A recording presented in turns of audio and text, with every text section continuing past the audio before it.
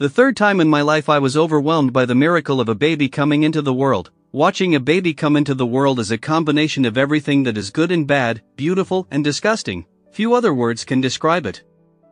I moved from my wife's side to the delivery doctor's side so I could better see the baby come into the world. I did the same thing when both of my children were born. Why should this time be any different, even though the baby emerging from my wife's womb is not mine? A miracle is a miracle.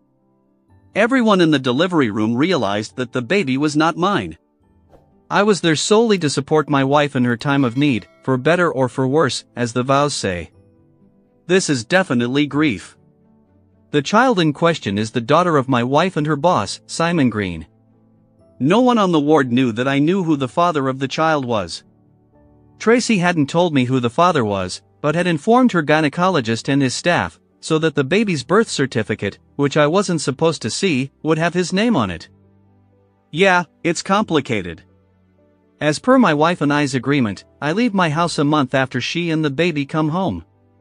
As I said, that month was dedicated to the support I felt I owed her for 17 years of marriage and 2 wonderful children. The reason I don't owe more is because of the infidelity that led to the birth of the baby. She and her lover had been sleeping together for about a year, as she admitted to me when she told me 7 months earlier that she was pregnant, 13 years after the birth of our second child. I had a vasectomy. To say I was furious is an understatement, but she hung in there and didn't tell me who the baby's father was because he has a wife and 3 kids, and she didn't want me to destroy his family. Damn it, he's allowed to ruin my family and you don't want me to ruin his? You're a sentimental, stupid martyr, I shrieked. It was over between us at that point, but I stayed in the house for the sake of our 2 children, 15-year-old Millie and 13-year-old Gary. After weeks of yelling and fighting, we came to the point where I would stay here for a month after she had the baby. She said his father wanted nothing to do with the baby, so I agreed to go to childbirth education classes with her, be present in the delivery room, and stay there until she and the baby got settled in. Then I'll leave. I'm a certified public accountant, not the most interesting job. I have no military background, I'm not a spy, I'm not mobbed up, but surprisingly, I have some good connections in business, so I'm not out of options. In 2 weeks, I learned Simon Green's name, address, phone number, bank account numbers, and personal history all the way back to 8th grade. I hadn't told my wife any of this. I moved to my wife's head as the doctor cut the umbilical cord and handed the baby to the nurse to examine and wash. She is beautiful, almost as beautiful as ours, I said, wryly, brushing the sweat-wet strands of hair out of her eyes. I could tell by the sad look in her eyes that my remark hit the mark. Then her eyes rolled back as the soft hum in the room turned into a cacophony of noise. People began to disperse quickly, and one of the nurses told me I had to leave immediately and pushed me toward the door. I normally walked in the direction she pushed me. A few minutes later, a doctor slowly came out of the delivery room. His robe had a lot of blood on it. He said that something unexpected had happened, a bleed had opened up and he hadn't been able to stop it in time. He was very sorry, but Tracy was gone. I remember collapsing to the floor before darkness came over me. Are you going to contact the father to get the baby? I asked the doctor as he and the nurse brought me to my senses. I don't think we should do that, Dr. Robert Kremkat said. I think I need to talk to the hospital administrator about it. Even though I knew I didn't want to raise Tracy's child, I didn't want the child to go into foster care, especially when there were legal parents around to raise him. I pressured the hospital administration to call Simon Green. I was on the ward when the receptionist called and explained the circumstances of Tracy's death. From what the receptionist said, it didn't sound like Simon wanted to take responsibility. Later, I turned up on the doorstep of Simon Green's house, knowing that his wife, Valerie, was there. In the 6 years that Simon and Tracy had worked together, we had met several times. She was shocked to hear of Tracy's death and wondered why I was at her house and not with her grieving children. I pulled out my phone and showed her a picture of Tracy and Simon's baby. I didn't need any words. "There's the little rat," she shrieked. It took a few minutes before I managed to calm her down enough for her to speak. I explained that if she and Simon didn't take the baby, my in-laws, Tracy's parents, would try to adopt it. Even though her parents and I were now feuding over Tracy's behavior, I knew they would do everything they could to raise the child. But first, in my opinion, the surviving parent should be given a chance, and it also gave you a great chance to ruin my husband's life and marriage as badly as he ruined yours, Valerie said sharply. I can't say that thought wasn't considered, I admitted, but at the same time, neither is the fact that a child shouldn't have a single parent. I'm not saying you shouldn't come out of this with nothing, but I think it should be negotiated between you and your husband. Also, you should make sure I don't get arrested and sued when I get physical revenge on him, because that's gonna happen someday. I went home to my upset children, my father-in-law and mother-in-law, and my parents were also in the house. You're not going to leave now, are you, Dad? Gary asked as we sat at the dinner table. No, but I'm going to cancel my alternate plans now. We're going to stay together as a family, I replied. I felt myself becoming uncomfortable at the table. I knew what the unasked question was, but I wasn't going to answer it until someone had the courage to ask it. My mother-in-law had to do it. What about the baby, Damien? Marilyn asked. Will we be able to raise him? At the moment, it's up to the father, I answered. Legally, it's his child. He will have to give up his rights before you can raise him. Will we ever see our sister, half-sister? Millie asked, changing the question halfway through as she looked at my face. I guess it would be up to the child's father. If he decides to do the right thing and raise the child, your rights as a half-brother and sister are not as much as his rights as a father, I replied. If the father says it's okay, can I take her in sometimes? Millie asked. When I felt all eyes on me, no, I answered bluntly. I don't want to be reminded that your mother cheated on me in this house. If you want to spend time with her and her father allows it, you can see her at her grandparents' house. Without looking at them, I could feel my father-in-law and mother-in-law's embarrassment. At least this time, I didn't call my late wife a whore, although that would have been accurate. The goodbye and funeral were not easy. Most of our family and close friends knew of our estrangement over Tracy's infidelity. Most of them knew that I had a vasectomy years ago, so they realized that her pregnancy was from another man. While I didn't wish her dead, we were in the process of divorcing, so I'm sure many of our relatives thought my grief was somewhat hypocritical. Hell, I'll admit I thought I was pretty hypocritical myself. We did have 16 good years of marriage. I'm not counting the last year, and we'd been together for 3 years before marriage. That's the kind of Tracy I'm going to miss.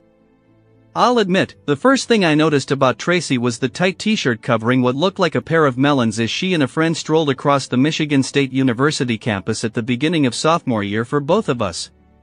She was 5'7" and maybe a 55-pound, and most of that weight came from her t-shirt. Holy shit, look at that, I said to my roommate, Benji, as the two women walked in front of us. Wow, Benji responded. Wow, Benji would never be a best-selling author or songwriter. We turned our heads in the direction the women were headed. I stared at her long blonde hair and firm ass as they walked in front of us. I was blown away, not even knowing if she had character or brains. It was 2 weeks before I learned that her name was Tracy and that she was a finance major. Finance is slightly less boring than accounting, but you can't learn it without brains. She accepted my dad's offer, and not only did she look like a goddess, but she had an outstanding personality and a kidnap a mile wide, and was a huge sports fan. Bingo! My conservative nature was completely overwhelmed by this force of nature. All I knew was that I needed to make her mine. By the third date, we decided to be exclusive. On the fourth, we had sex. I almost twisted my tongue trying to give her the best sex of her life, judging by the way she was shaking. I think I succeeded. A year after graduation, we got married and settled in Denver, Colorado. I got a job at one of the top accounting firms in the state, and Tracy got a job at a large Denver bank. 2 years later, Millie came along, and 2 years after that, Gary was added to the family. We both had good jobs and were making good money. Life was good until it got bad. I never would have thought that would happen. She didn't increase the amount of sex or cut me off, never was a bitch to me or the kids, worked late sometimes, but did it her whole career. I worked late sometimes too. She said the kids had gone to her parents' house for the weekend, which wasn't really unusual. She was finishing preparing some sort of holiday dinner, some sort of beef dish, silverware and cloth napkins on the table, our crystal wine glasses. I thought maybe I'd get lucky for the whole weekend. The food was delicious. My expectations were just off the charts when Tracy served chocolate cake with coffee for dessert. All through the meal, I waited for her to make some sort of announcement. Finally, she cleared her throat. When pregnant, dame, she whispered without taking her eyes off the table. I groaned, I heckle choke. I threw up on the gorgeous lace tablecloth, the end of a perfect evening, the end of my marriage as I knew it.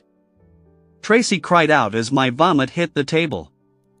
I screamed, jumping up and grabbing a roll of paper towels. I jumped up too but immediately ran to the bathroom and shook out the remnants of that delicious meal. When I got back to my room, I had already washed my face and wiped away my tears. Tracy had taken the tablecloth off, stuck it in the washing machine, and completely washed the table. Damn it, Tracy, why didn't you just stab me in the heart with a big knife and make it quick? I wheezed. You can't be serious. I'm sorry I spilled it out on you, dame. Just thought we could have a nice dinner and discuss things like adults, Tracy said.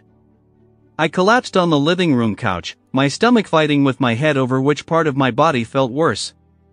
It probably would have felt even worse if my wife hadn't just ripped that organ out of my body.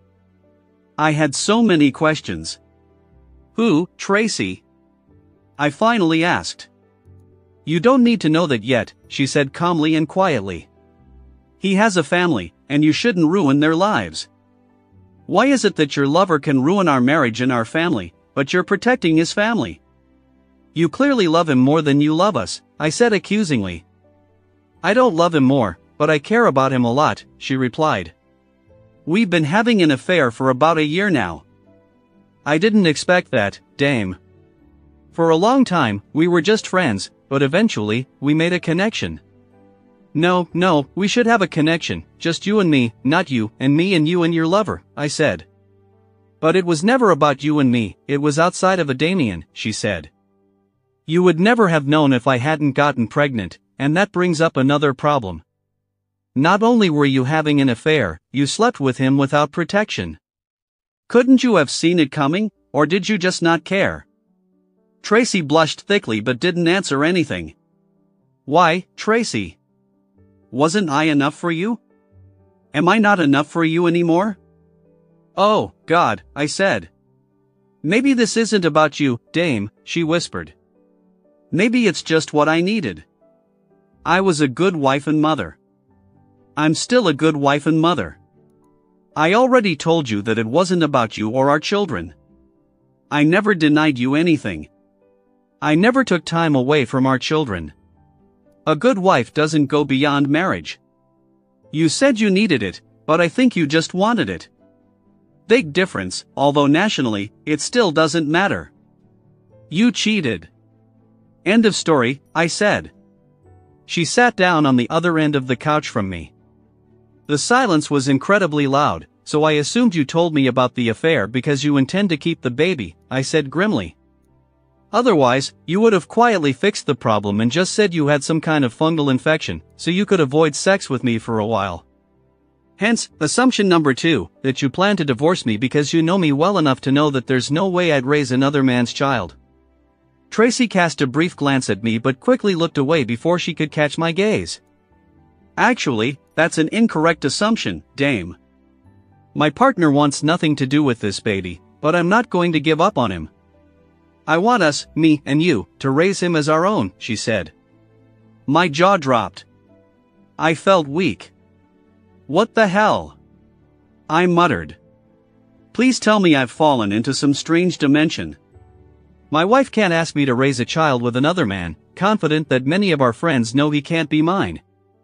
Why don't you just ask me to let you cut my balls off with rusty scissors in front of a huge audience?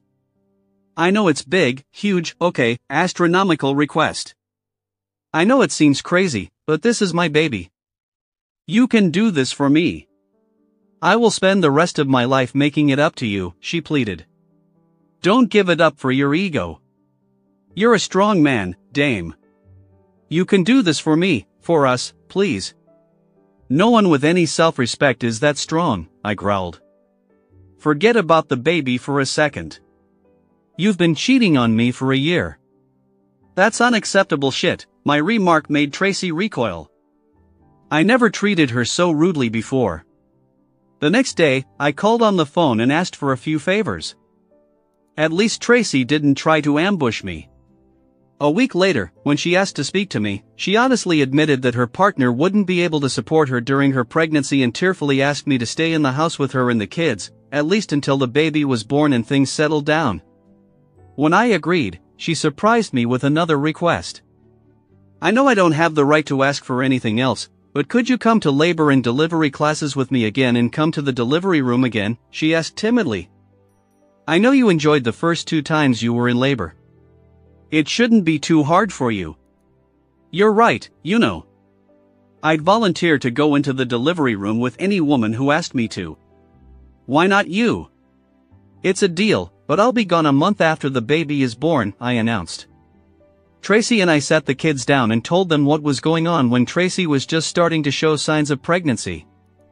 None of the kids took the news well. Great, not only is my mother a slut, but she's a knocked-up slut. The first person who says anything to me will lose a few teeth, I'll tell you what, screamed Millie.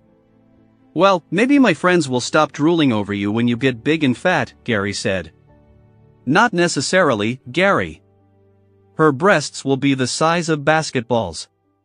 Your horny friends will always come over to our house and stare at them, Millie said sharply. As the children made their remarks, Tracy cried.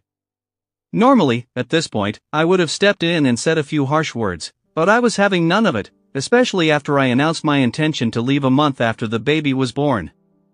Your mother made a mistake, but that doesn't mean she still doesn't love you, and that mistake doesn't mean you can disrespect her, especially around me.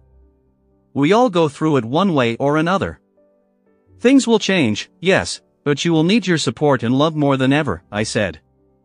And this is coming from someone who is going to leave after the baby is born, Millie snorted. I can't say you're wrong, but my situation as a husband who's been betrayed is a little different than yours as her children. A baby just makes everything more obvious and awkward. I would have divorced your mother even if she wasn't pregnant, I explained. Tracy sobbed harder and was about to leave, but I grabbed her arm and pulled her back to sit with us at the kitchen table again. You have no right to run and hide and act like a fountain. This situation was created by you and your lover, and you're gonna sit here and take whatever rocks the kids want to throw at you.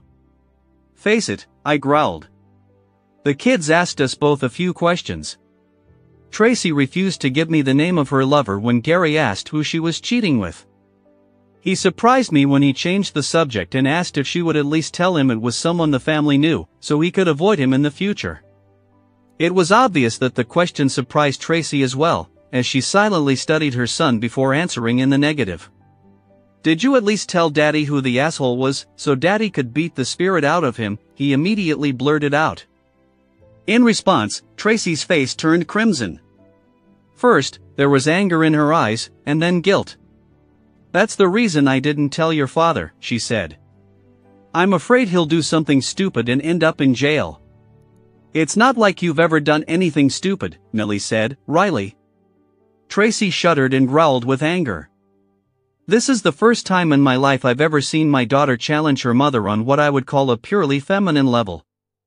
Don't even think about it, bitch. I'm not sure your pregnant ass is going to want any of it from me, Millie shouted, jumping up and heading up the stairs to her room. I glared at my wife, got up from the table, and headed upstairs to try and calm my daughter down. It took a few days, but Millie apologized to Tracy for her disrespect, and it seemed to me that as time went on, they became a little closer again. Over the next few weeks, I saw their quiet conversations a few times as I realized word was slowly spreading in the community that Tracy's pregnancy was not from me. I am neither blind nor deaf and could see and hear several coworkers and acquaintances discussing my life as I entered the room.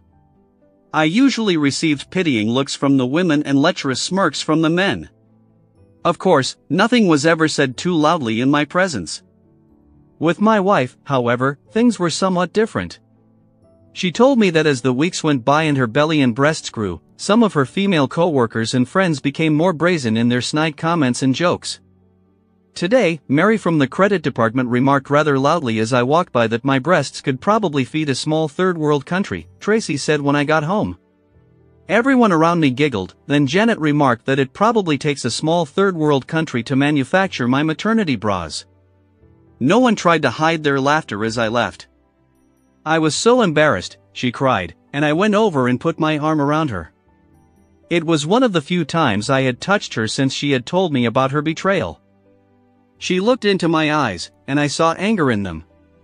I know this all happened because of my own stupidity, she whispered in apology.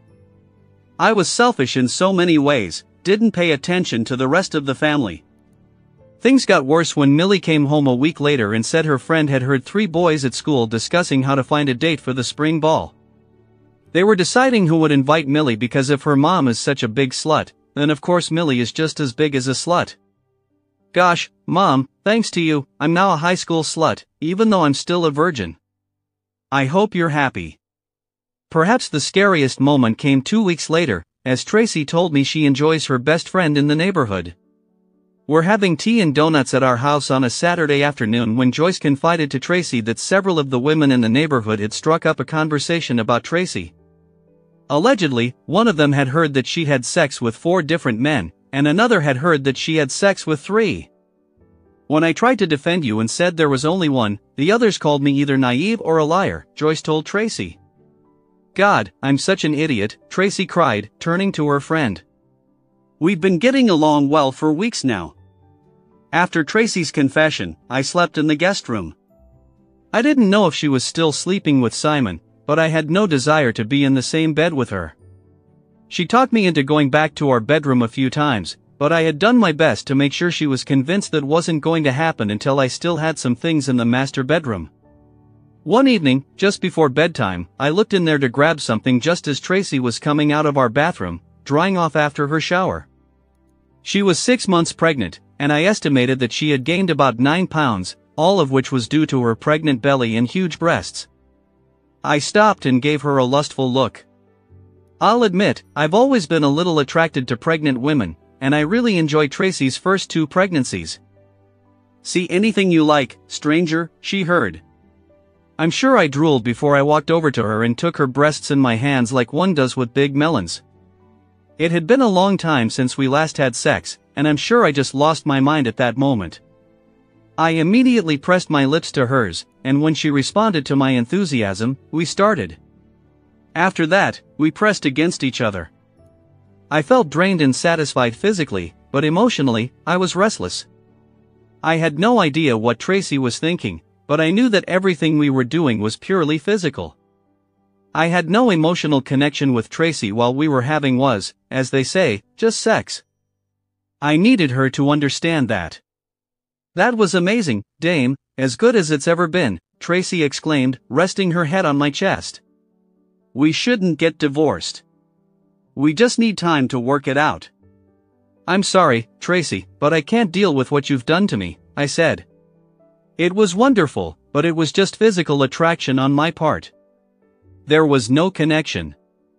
You make me so horny with your big pregnant belly and huge bus, she saw loudly. I knew I had just crushed her, but I didn't want her to get her hopes up for no reason. Even though she wasn't being honest with me, I somehow felt the need to be honest with her, at least about this. Thanks for being honest, babe, I guess, she whispered. Do you have anything to tell us? Millie asked the next morning when Tracy and I staggered into the kitchen. Tracy blushed, realizing what Millie was talking about. Smiles shone on both Millie and Gary's faces. Tracy couldn't look at either of the children. I'm sorry, kids. We must have gotten carried away last night, Tracy whispered. No, we have nothing to say to you. The smile literally slid off both children's faces. They were suddenly busy with their cereal. After the kids left the house to do what kids do these days, Tracy and I talked some more about what had happened. I don't mean to quarrel, Tracy, but you look very needy last night. Don't you get anything else from your lover? I asked. That's it. We've grown a little cold to each other in recent weeks, she replied. I'm not sure he likes my pregnancy that much, at least not as much as you did last night. She smiled lightly at me, and it reminded me of how things had been until a few months ago. I smiled back, realizing how much Tracy's pregnant body had always affected me. She took my hand in hers. You know, we could at least help each other out, she said. You do remember how turned on I get when I'm pregnant, don't you? And of course, I know you like my pregnant body. There's no commitment, just two old friends who crave each other. And who knows, she raised her eyebrows lustfully, looking at me. Damn it, why did she have to ruin our lives? Now that the kids are gone, why don't we go back upstairs, she asked. It was my turn to raise my eyebrows. For the next 2 months, until the doctor told her not to have sex, Tracy and I tried our best to skin me. We slept together every day, morning and evening, for 2+ months, and despite her condition, it wasn't soft and gentle sex. It was real sex, where there were no limits, and we both enjoyed it to the fullest. We made a little noise from time to time, which embarrassed Tracy more than anyone else in the family. My 13-year-old son practically records my ecstasies from across the hall, she complained one day after we had finished having hard sex. No boy should learn about sex by listening to his pregnant mother having sex. Maybe, but as a former 13-year-old boy, I can tell you there are worse ways to learn about sex, I said with a wide grin on my face. She slapped my arm and buried her face in my chest. We drifted into a short nap. A few weeks later, Tracy called me at work and informed me that her water had broken. I informed my boss and went home to pick Tracy up and take her to the hospital. I called my father-in-law and mother-in-law so they could come to my house and take care of the kids. The last few months have been so good, Dame, Tracy said as I drove the car. I really screwed up. I've gotten complacent, a smug wife, self-righteous mother. I got too close to another man when I should have been talking to my husband. None of this is about you, Dame. I'm sorry I hurt you, and yes, I'm sorry I did it. Can you ever forgive me? I'm working on it, baby.